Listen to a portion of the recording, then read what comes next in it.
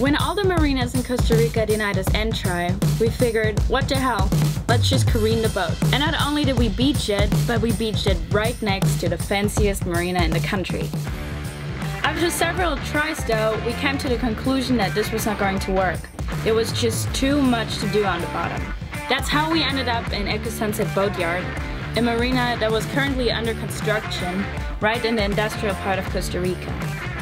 So if you're planning on getting a boat and working on it yourself as well, this is going to be a part of your adventure too, if you want it or not. So watch this video and learn from our mistakes. This video, as always, is brought to you by our patrons. Thank you, patrons. But this time we'd also like to thank the people who supported our shirt campaign. We started it back up. If you haven't had a chance to check them out, please do. A very special thanks to our patron Rob Marchner for paying for our haul out. That's huge, bro. Thank you so much.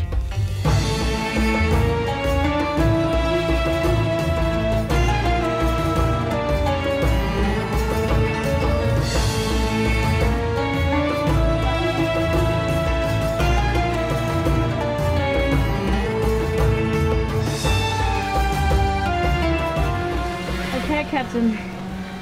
Please give us a short summary on what you planned on doing today. I was planning on just finishing sanding and then painting, but we found so many areas of the boat that are bad. I don't know, some of it is repairs from last year, and some of it is new stuff, some of it is delamination.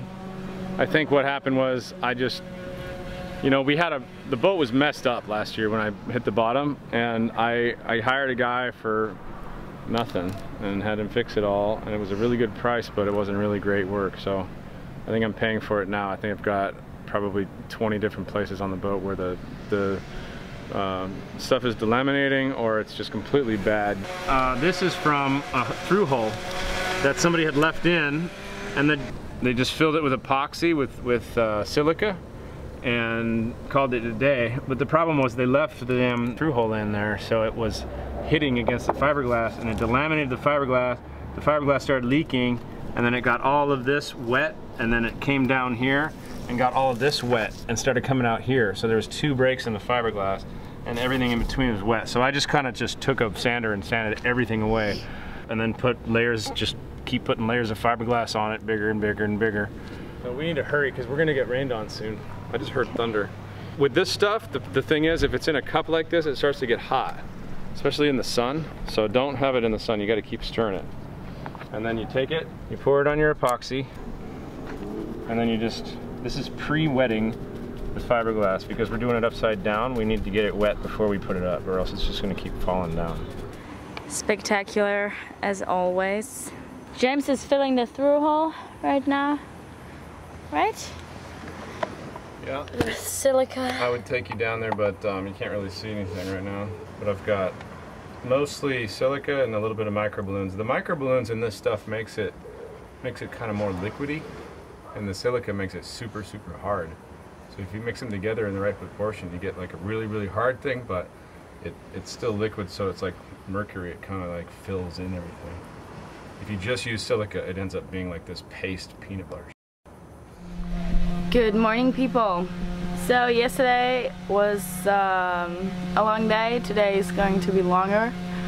The life on the yard with our happy captain. I'm not very happy. I've got fiberglass in my balls. I forgot to put this on before I started. Alright, so today we're gonna go through the boat and look at all the places like this. We're gonna sand them really good, and we're gonna put some epoxy on them, and then we're gonna paint them. So the boat's gonna be like 20 different colors now, because we don't have cream, we just have white.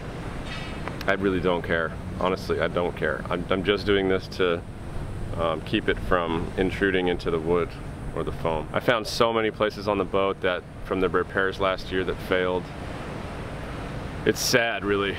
So I'm gonna go in and do it right. So what happened was, when he did the repairs, there was a bunch of bubbles, and you can't leave bubbles in fiberglass, because after a while, from the boat flexing and moving, the bubbles break the fiberglass, and then the water gets into the bubbles. So then when you go sand it later, it breaks that bubble, and then water comes out. So how many places did you circle yesterday? 15. 15 fucking places. I got to do 15 repairs today. before I paint. And then we gotta wait for 2 hours for the epoxy to dry. In retrospect, I should have paid somebody that was a professional. And I didn't have time to do it myself and do the dagger boards because I had broken both the dagger boards. So yeah, so let me show you what I'm talking about. You can barely see it, but this layer of fiberglass was delaminating before he put the epoxy with microballoons on. This is epoxy with microballoons, the red, and then this is fiberglass, and then this is delaminating from this, because when he put it on, he didn't like push all the air bubbles out. So I'm having to go back and take this down, and then we're gonna put little piece, bigger piece, bigger piece, bigger piece, probably 4 layers of fiberglass on the top. Wait for that to dry, and then put some filler in there. Wait for that to dry, sand it, and then we can paint it. It's a big job. It's a big pain in the ass. I think this is the last day for fiberglass work, though. I can finish all these repairs today and just glass it up. I'm gonna use like a gallon of epoxy, and then once it's all dry and all ready to go, dude's coming back and he's gonna help me paint. We might be able to paint today, the first coat, we'll see. No, check this out. I don't know what to do about all these dots, man. They're not filled with water, which is weird. What are they? They're just, this paint's not designed to be in the salt water, so it's like delaminating from the boat. It's like, I don't know, being boiled or something. All this stuff he needs to go through, and he needs to sand these so they're even. And then we're gonna patch it with white, which sucks, but whatever. I don't care what it looks like. I just want to go. And then we're gonna take clear and we're gonna paint it from here down. All that clear Teflon paint.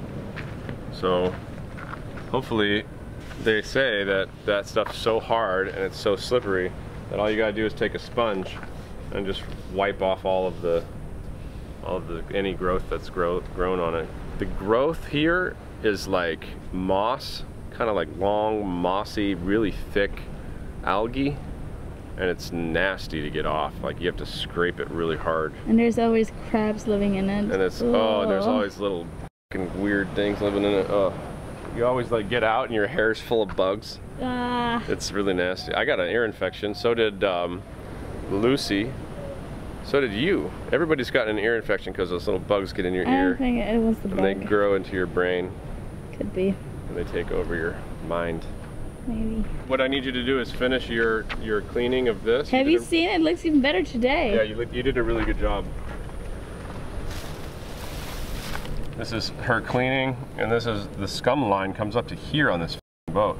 But I don't want to change the water line because first of all, it looks stupid, and second, that's my reference for weight. So I need to have some kind of reference for my weight line.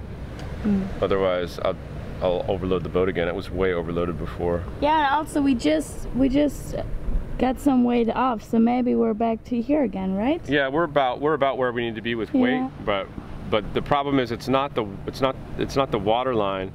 It's that this boat is so light that it's always moving around, and then the waves come and they just ripple through, and they come up to here, and it's pretty much always wet. So everybody's telling me to change the water line, but I don't think that's the right thing to do on a cat. I don't know. What do you guys think? I mean, you're raising the anti-fouling, so that should be enough, right? Yeah, I think that's what I'm kind of going for, is just having the reference line still, but I'm painting anti-fouling up here since it's clear. So today, this is what we're doing.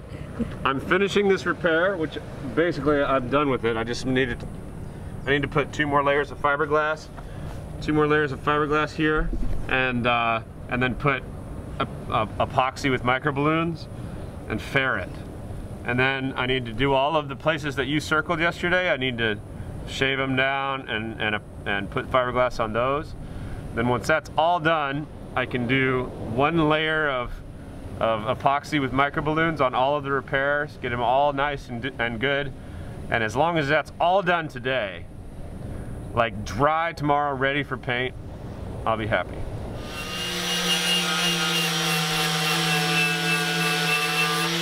Everything's turning into one of these, where there's a little delamination here. And it's wet, so I gotta take it out. So I gotta make it bigger and bigger and bigger until there's no wet anymore. See this one? This was just one of those little circles. Holy crap. Yeah. but I can fix it. I'm gonna steal some AC or take advantage of the AC in the office if they let me in, stinky as I am.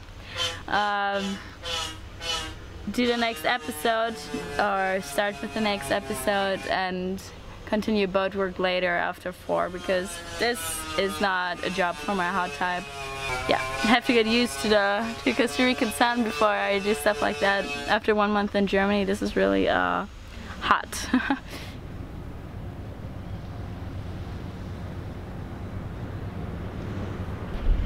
Man, I keep finding these huge repairs, dude. I mean, I know that I didn't do much work on the last time, but it's really bad. It's really bad. Shit, dude, there's just so much to do. I'm not freaking out, but this is a lot of work. So today, we finished the fiberglass repair here. We started like 10 more, and we're gonna finish them up. We sanded the inside of the hull. You should go get what Ersan did, and that's a lot. We've got some really bad paint osmosis, and we had to dig out all the little holes. It was like several hundred. It's a pain in the ass.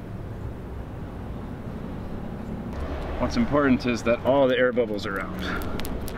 For layer 3, it's about the size of my hand. You want it to be a little bit bigger, so just cut a big square and then round off the corners like that. Okay, so it's way big, but we're gonna end up shaving off all of this afterwards, after we smooth it out. The last day of the job, and I got it totally covered up finally.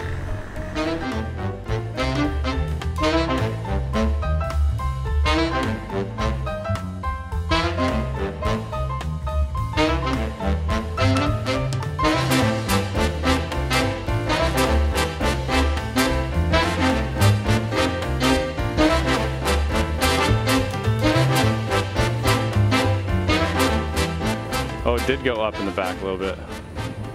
That's all right, we're not gonna be able to tell. Nah. No. Yeah. So we didn't document much, but that's where we are. Yeah, and now we're painting already. This is the second coat. On that hull, we have 2 coats as well. I've been messing this up a little, but this paint is honestly hard to work with, and I think it looks okay. I'm finally done with prepping the boat. So I think I had to do like 4 different masking jobs with epoxy and some filler, and then sand it. This is the last one. Filling in little tiny holes, you know, every little tiny holes. The bottom is pretty smooth now. I mean, it's not perfect, it's never gonna be perfect, but it's pretty damn smooth. That was a shitload of work. Wow.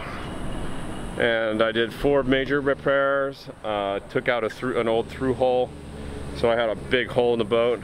I'm really glad that I did this instead of careening, because it really needed it, man. There was a couple reparations that were rotting the foam inside. So now we're gonna mask off the cream right here, and we're gonna do white. So we're gonna put a piece of masking tape here on the water line, and then we're gonna do white underneath it. Why white? It's cheap. And I need some kind of 2-part polyurethane as a base underneath the clear biocide. The biocide free stuff here is clear, so I needed to put something on it, and it's just about ready. The port hole is ready to rock, and the starboard hole is going to about an hour more drying for the epoxy to cure, and then we're going to paint the white, 2 coats of white, and then we're going to wait 3 hours. So we're gonna go eat, and then I've got a light, and we're gonna use the clear after that. Hopefully it doesn't rain too much tonight. If it rains, we're gonna be screwed and have to do it tomorrow morning, and then drop maybe 6 hours later. So hopefully we'll be able to do it tonight. This looks really nice. I really like that all grip, man. That stuff is super cool. This is gonna look a little funky when we get this tape off, but once you go, you know, 10 or 20 meters away from the boat, you can't really tell. I also got a repair right here that looks a little funny from the front, but I'll get some red paint and touch that up. Right now it looks great. All right, so that's it. That's what I'm looking at. We're looking at about 4 more hours of work with the 3-hour break, so we're gonna have dinner. We thought every day that this is going to be the day we're gonna paint, but now it's actually happening. How many days have we been here in the yard already? 9? Yep. It wasn't just a painting job, it was major repairs. That's why it was 9 days. I thought it was gonna be like careening on the beach for 3 days, but I'm glad we pulled out because there was some serious water intrusion in this boat. So tell me about your choice of color. White with a cream colored boat? I wanted biocide-free paint, right? So I didn't have to get that all over my skin, and what I got was this hard paint that's like Teflon, but it's clear. And I can't paint clear over this crap. It's a bunch of repairs and stuff. Epoxy doesn't do well with UV damage. So it was either, so I needed polyurethane or bottom coat. I already spent $400 on bottom coat with the Teflon. I didn't want to buy another 2 gallons of Trinidad for, that's $600 a gallon here. So I'm using a 2-part polyurethane primer, and it was either gray or white. And I thought gray would look stupid, so I chose white, and it probably was the wrong choice.